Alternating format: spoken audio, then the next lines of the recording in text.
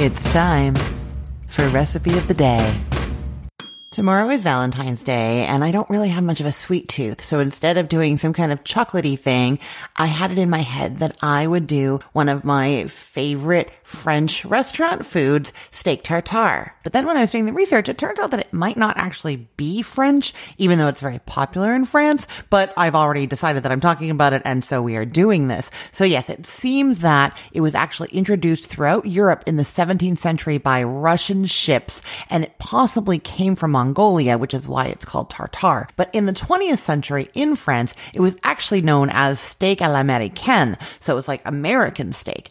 Anyhow, whatever you want to call it, steak tartare is what I'm going with. It is raw beef that's chopped up finely and then mixed with other ingredients to just be extra flavorful. There's usually a little bit of raw egg in there, sometimes some Worcester sauce, capers, pepper, seasonings. I'm going to say that if you are not somebody who likes eating raw things, this is not for you for sure. If you are immunocompromised in any way, or if like you're pregnant, or any kind of risk factors that might make this not suitable for you, do not make it. Do not taste it. It's not worth it. I mean, it's delicious, but it's not worth your health. So just take into account your own personal restrictions if you're thinking about making this. Now, if you are going to make this, you do still have to take some precautions. So what you're going to be looking for is some beef tenderloin that's like filet mignon, and you want about 4 ounces to serve 2 to 4 people as an appetizer. You can, of course, do more than that. If you are at the grocery store and the filet mignon is packaged in like packs of 2 or 4, you can always ask the butcher or meat counter to just give you one of them. That is something that works.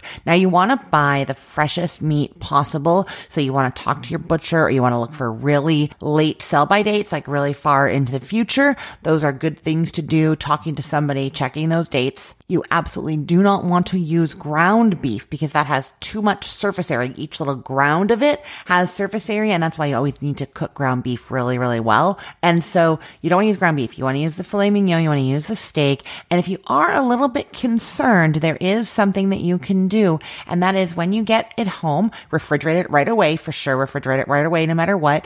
And then you want to take a sharp knife and just trim off the outside edges before you start making this. And that just takes away the places that are most likely to have bacteria. You don't have to do that step, especially if you know the meat is fresh and you're doing this right on the day that you got it and it went straight into the fridge, like all of that. But it is just an extra precaution that you can take. Okay, so now we're ready to make the steak tartare. So it's been in the fridge the whole time. You're going to take it out of the fridge. I should say that some people actually like to freeze the beef a little bit before cooking it to make it easier to slice thinly.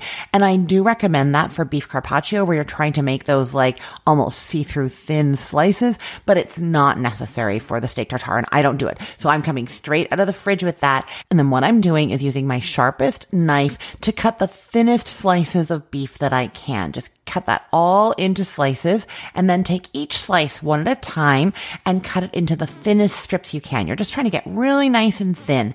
Then gather up those strips, and then you chop those into nice thin little bits, nice small little pieces.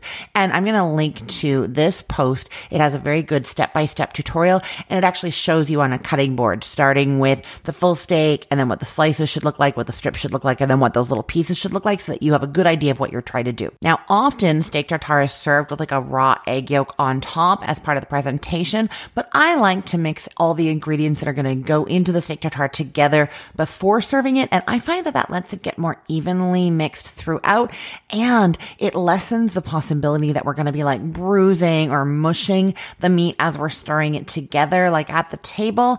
And also over mixing ground meat or chopped meat like this can make it tough. So I want to have all the control over all the mixing before it gets served. So that's what I'm trying to do. So what I do for the 4-ounce beef tenderloin is to mix together half of an egg yolk, that's a raw egg yolk, with a tablespoon of olive oil, a 1/4 teaspoon of sherry vinegar, a 1/4 teaspoon of salt, and 1/8 of a teaspoon of ground black pepper, coarsely ground black pepper. Now whisk that all together to make it smooth, and then you're also adding in a 1/2 teaspoon of dry mustard powder, 2 tablespoons of capers that you've drained and then roughly chopped, and 2 tablespoons of chopped shallot.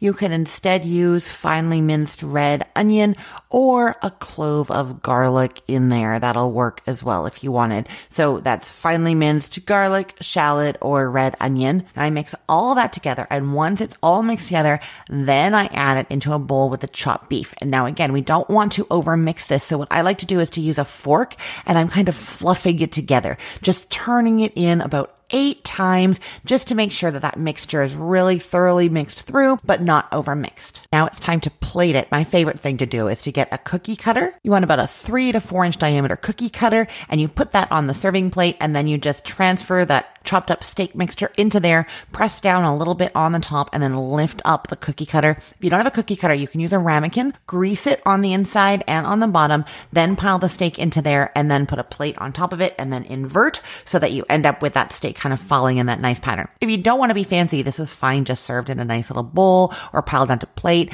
You just want some nice like toast or crackers, something really good to serve it on. And I do love to garnish it with some fresh parsley and some lemon zest. The lemon zest really makes a difference here. Don't skip it unless you really, really don't want it for some reason, but it really makes a difference. I really like that brightness, and the parsley too, and flat leaf parsley, not curly parsley. And then just your toast points. I wouldn't butter them because this is very rich, and then you're good to go. That is steak tartare to inspire your Valentine's Day menu for tomorrow. I will put the link in the show notes for this podcast episode, or you can head to cookthestory.com/ROTD and get it there, or you can get it in our Facebook group. I post the link to the recipe of the day recipe every single morning, so you can always find what I'm talking about there and get to the podcast from there. Comment, leave pictures of anything you make. I cannot wait to see you in there. The group is at facebook.com/groups/recipeotd. I'm Christine Pittman from cookthestory.com, thecookful.com, the all-new chicken cookbook, and from this podcast, Recipe of the Day. I hope you have a great day. Let's get cooking.